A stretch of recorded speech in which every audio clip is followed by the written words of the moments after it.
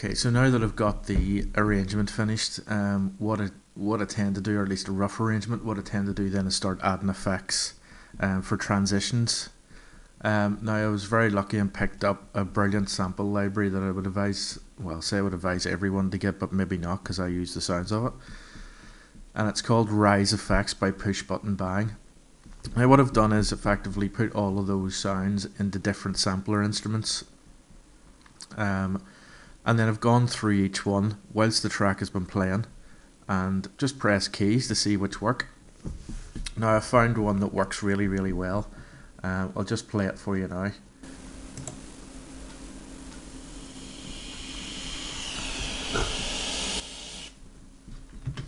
As you can hear, it's just what's called a riser. It goes from very low up to very high.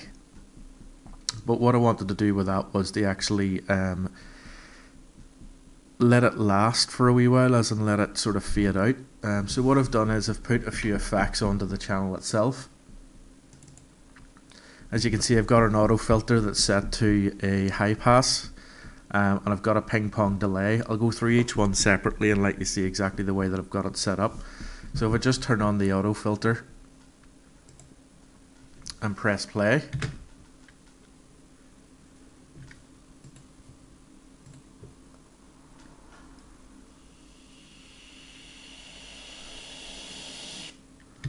we'll see that it rises up. It creates a better rise because it's effectively going from all high and then bringing in the bass.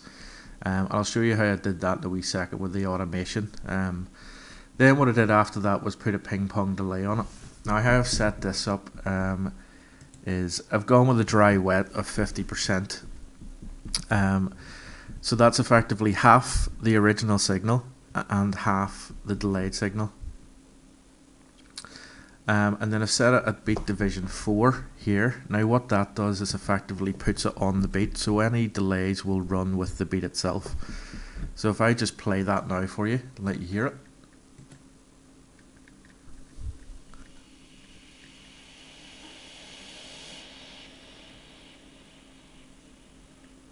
We get a really nice delay effect that runs through. Now I'll show you the automation. I'm not going to go into it in too heavy a detail. Because I'm going to do a separate thing on the automation itself. But effectively I've just chosen the ping pong delay, and then I've chosen a specific area. Now in this case what I was looking for was the dry wet. That then gives me a line effectively that I can change. So the dry wet currently, as we can see here, is set at 50%.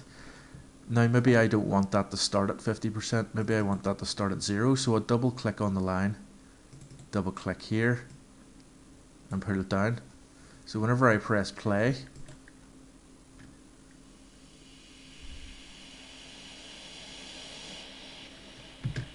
none of the delayed signal is really introduced in the whole sample. It's only the end of it that I'm catching. Now I've done the same thing for the auto filter.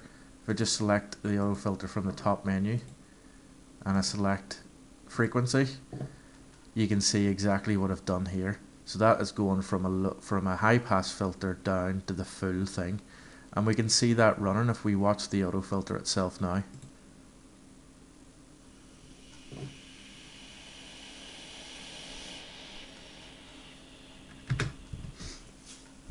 And that's how I created the first part of the effect. But what I also wanted was a bang as well that I could use against the crash from time to time, and we'll show you that in a wee moment.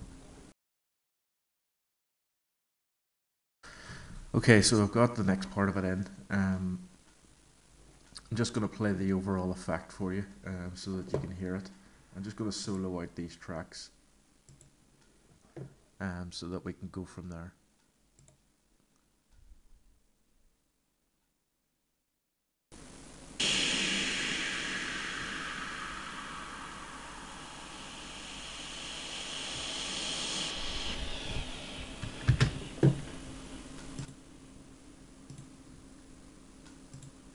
Now if I play that with the rest of the track itself, I'll let you hear the transition.